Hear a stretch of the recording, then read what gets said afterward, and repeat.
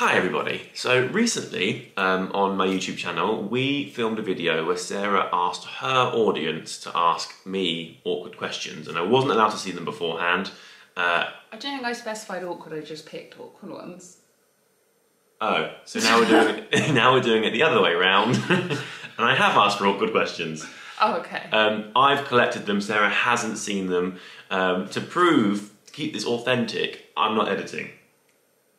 So these like, you know, like when Big Brother, when Davina McCall's like, "You are now live. Yeah. Do not swear." yeah, just watch what you say, because there's a couple. In fact, we're going to go straight in with a fairly awkward one. Snog, marry, avoid. Alfie, Casper, Joe. Do you know what? This is really awkward because some of my friends, I think have you discussed this on videos before? We have mutual friends. So we have mutual friends. Some of my friends used to be really close with Joe and Casper because they lived near where I used to live. I'm a bit of a hermit and I don't like partying, so I was like always asleep. I'd like come down bleary-eyed in my PJs and be like, "Keep the noise down." So when we got together, Joe was like, "I recognise that girl," and I was like, Right. "Yes, the quiet one in the PJs." Pure coincidence that Sarah and Joe know each other, because Joe isn't the common ground between us. Like, it wasn't until I met Sarah, Joe went, "Oh my god, I know Sarah." So yeah. Anyway. So anyway, that would be really weird because like some of my friends have I wouldn't really say dated, but they have drunkenly kissed. What was it again? Snog, marry, avoid. Oh god, I don't know. Yeah, Snog, marry, avoid. Alfie, Joe, Casper. Quick fire.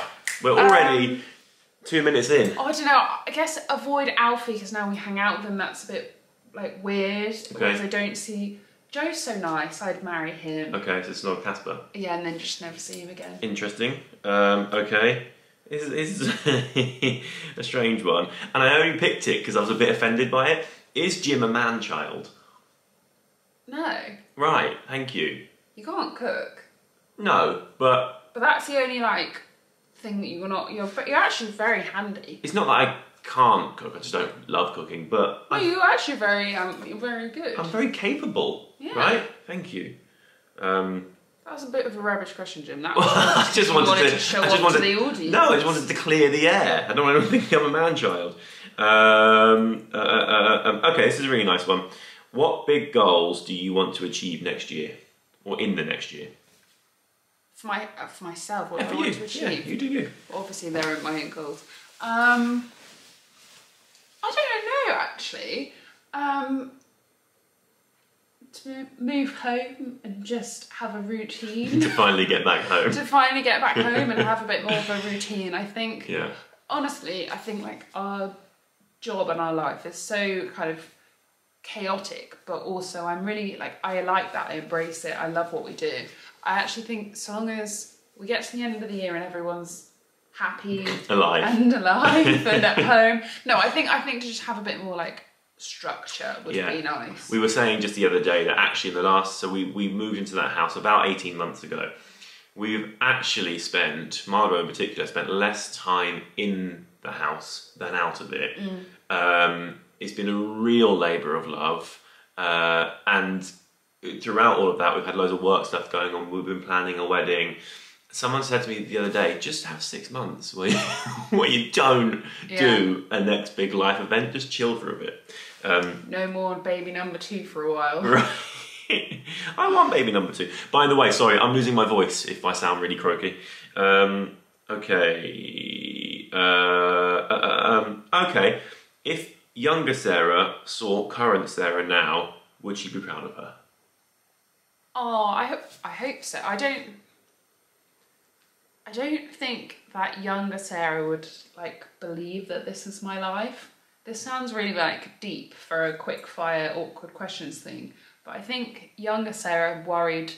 I still worry now, but I was so worried, had such bad anxiety, and like genuinely all younger Sarah wanted was to have a family and have a child and like unconditional love. Not you, her. Well, you can't really have I don't think you can have unconditional love with a partner. You might fall out of love.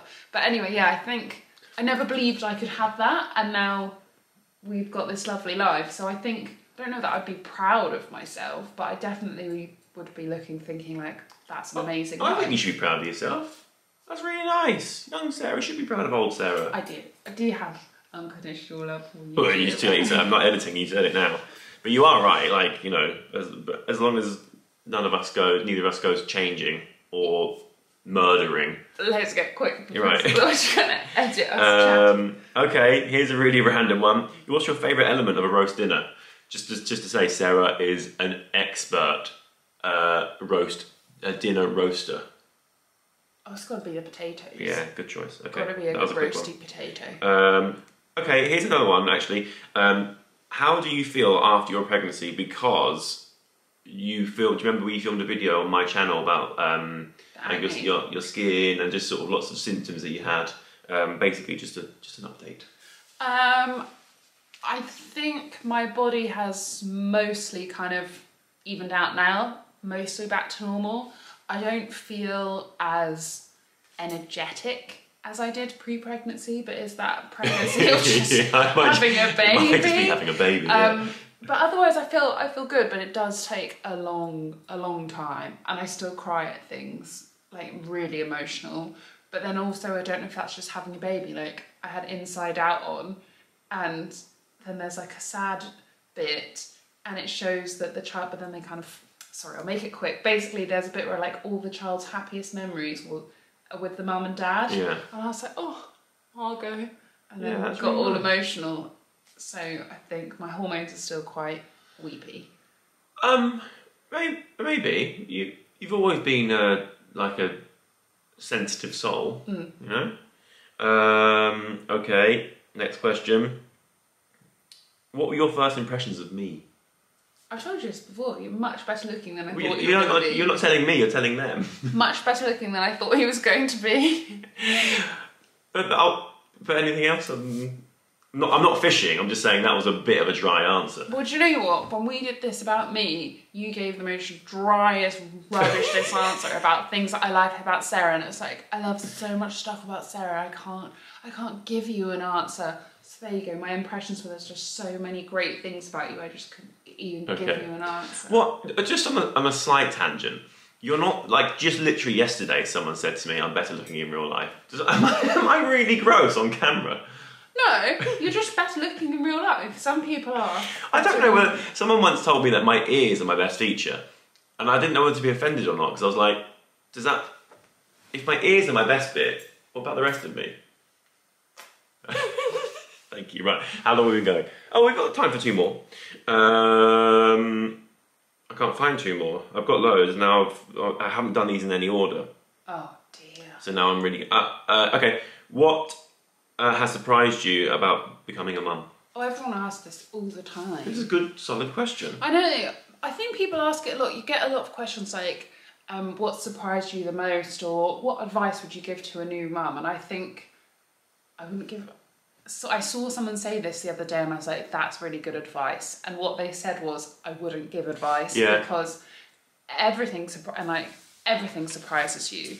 Every day is new, either because she's doing something new or like you learn a lot about yourself, I think, and how patient or not patient you are, or like the love that you find. And everyone does it differently as well, parenting. So I guess it's a bit of a naff answer, but my answer is just like everything surprises me, and I wouldn't necessarily give any advice because everyone you have to find your own way and parent the best way that you see fit.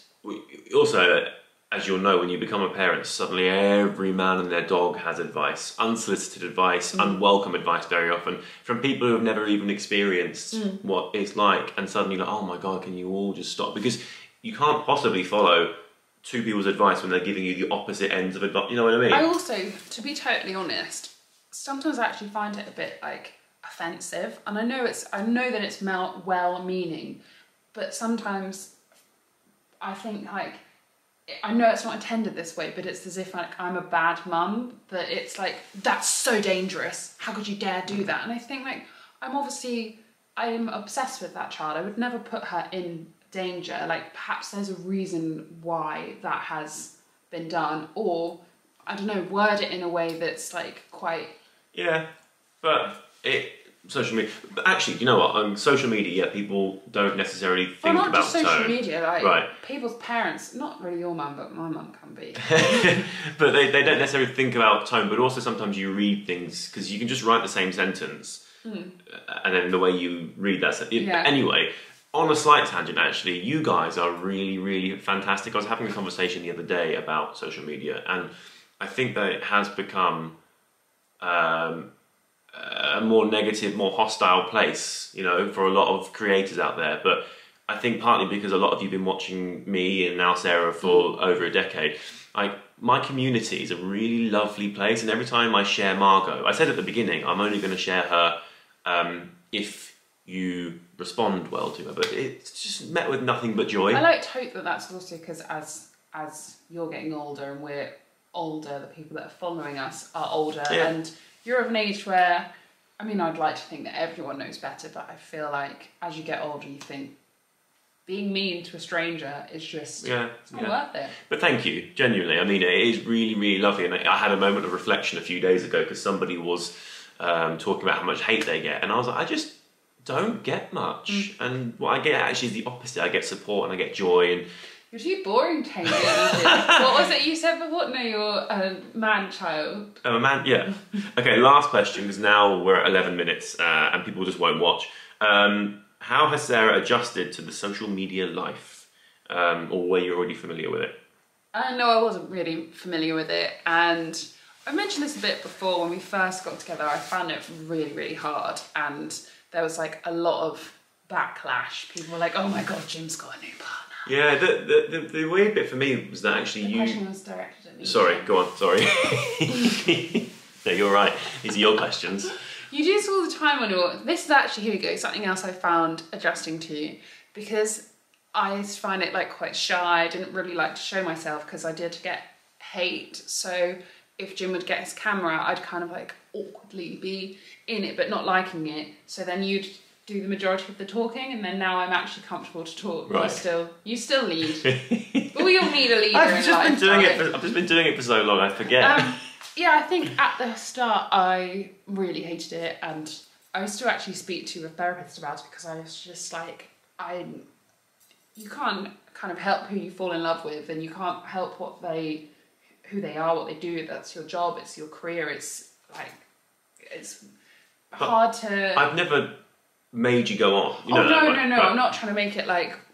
Jim's never pressured me to be involved or be like in the limelight, but it is part of just you share your life, and at the start I didn't really know what came along with it, so I was like, why don't you talk about me, Jim? Yeah, So I kind of pushed because I thought that Jim was embarrassed by me, and actually you were trying to kind of shield me. Yeah, and then it opened up Pandora's box, and for a long time I just was like, I hate the internet, why does everyone hate me?